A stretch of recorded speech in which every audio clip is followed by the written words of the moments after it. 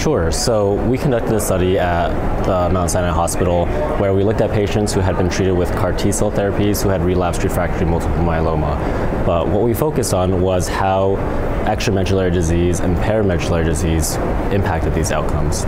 Specifically, right now in the myeloma field, there are two ways of thinking of extramedullary disease. Some people categorize all soft tissue plasmacytomas as extramedullary disease, but increasingly we're recognizing that patients who have soft tissue plasmacytomas that are totally disconnected from bone do much worse than patients who have plasmacytomas that are still attached to bone, and they seem to be two separate entities. When we focus on outcomes following CAR T-cell therapy, what we found was actually patients with what we call paramedullary disease, that is, the lesions attached to bone, did just about the same, both regards to progression-free survival and overall survival, as patients who had marrow-only disease. Conversely, patients with truly extramedullary disease did significantly worse in both categories. With progression-free survival, it was over about two times worse than patients with marrow-only disease, while overall survival was close to 4 times worse, with a hazard ratio for death of about 3.8.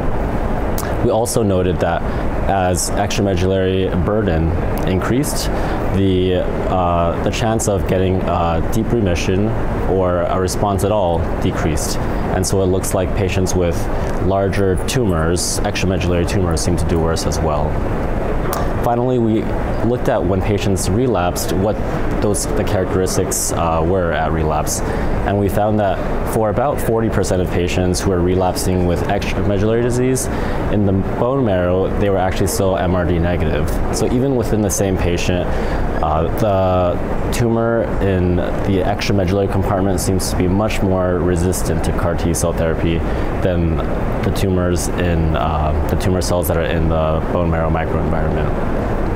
And finally, we found that going into CAR T-cell therapy, about 25% of patients had extramedullary disease, but when it came to patients who were relapsing after CAR T-cell therapy, this increased to about 50% of patients.